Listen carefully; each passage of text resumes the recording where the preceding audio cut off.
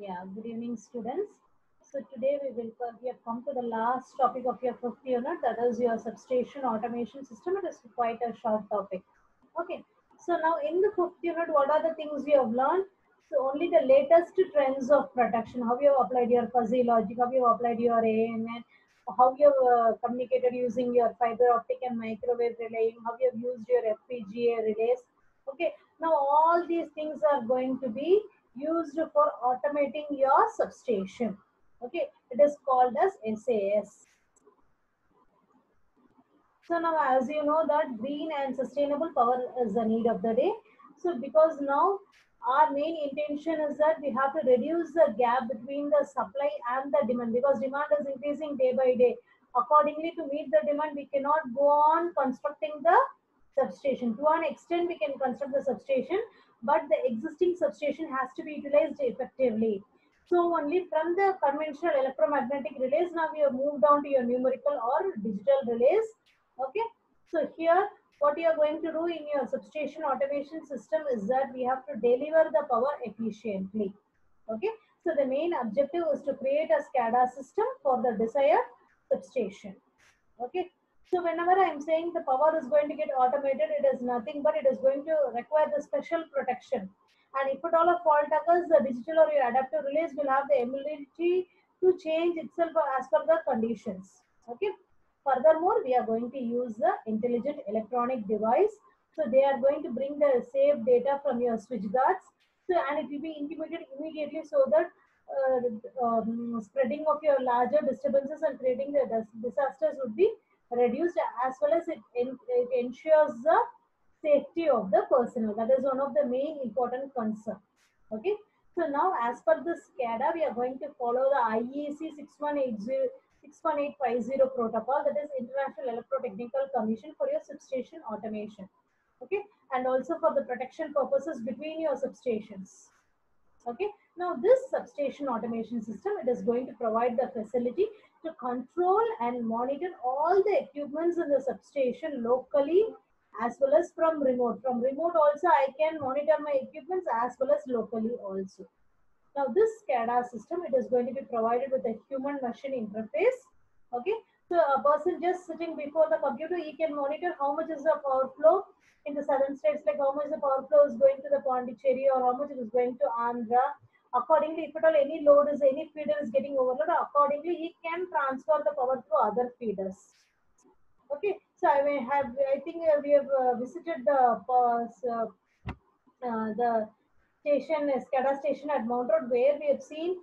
So only by using mimicking the diagram of the entire grid and SCADA system just in front of a PC, they are able to control and monitor. So what is going throughout the grid? How much is the power flow that is carried out in the grid? Okay. So this saves time as well as your cost. So thus, this substation automation, it provides the important role in control and monitoring in real time, and it helps to use or maximize the availability which is there, available usage of the resources efficiently, reliability, ensuring the safety of the personnel too. Okay.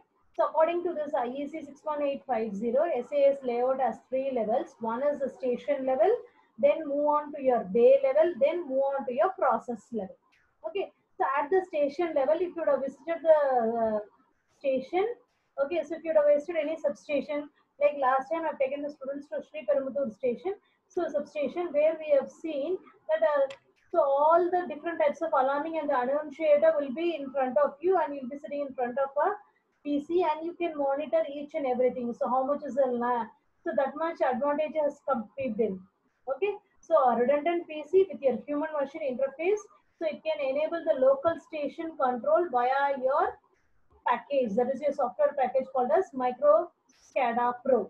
Okay, so by looking at that, you know how much is the power flow in the line. It just mimics the entire grid. Okay, so this station level, it controls the station oriented functions. Okay, so just alarms or any annunciators. Okay, and a dedicated master clock is also provided for the synchronization of the entire system. That means, say, I've already told you, using your wide area system, all the data are being synchronized to the grid. So this station level monitoring will be controlled, or it will be checked at the station level by just using your SCADA system. Okay. What is SCADA? Supervisory control and data acquisition. From sitting in a single place, you can control the entire grid. Okay. So locally as well as remotely. Now we'll move on to your bay level. Bay level is nothing but a bay. It comprises of a circuit breaker, isolators, earth switches, and your instrument transformers. Okay, at the bay level only you're going to provide your IED. Okay, for control and monitoring purpose. You're going to give any commands to them or any status indication whether the oil condition is very, that is the temperature in the oil is high or low, and the measurements as well as monitoring as well as protection process all will be taken out in your bay level.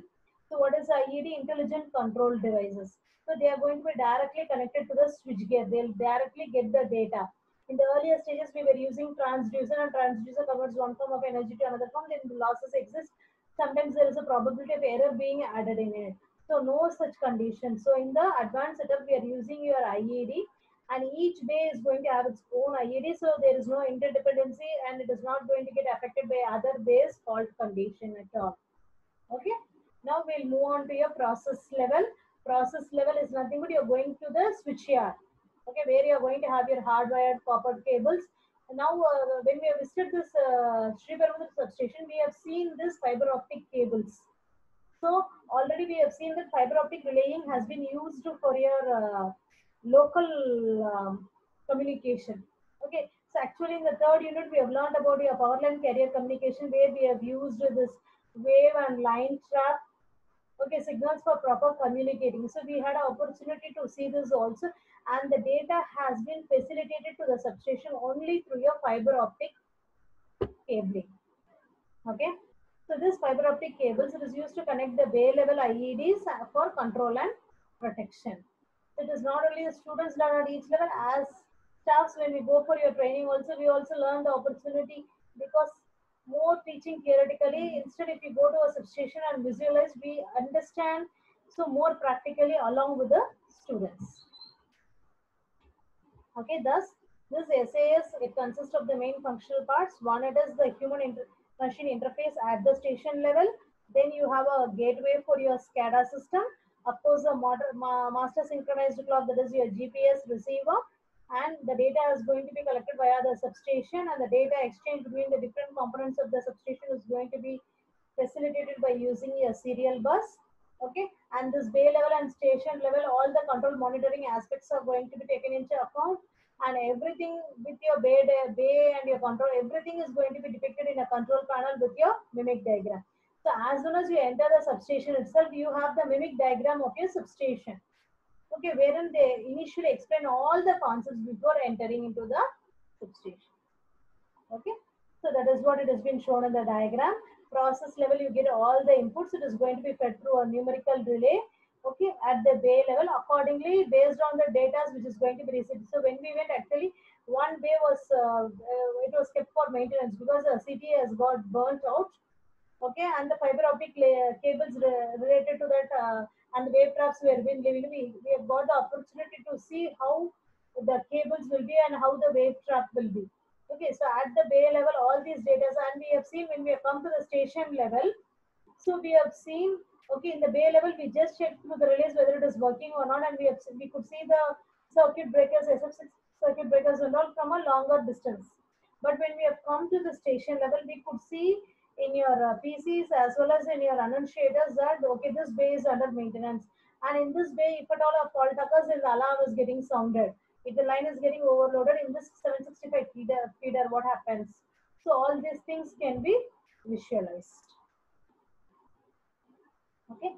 So with this, your unit 5 comes to an end. Thank you, students. If at all you have any doubts or queries, just post it to me.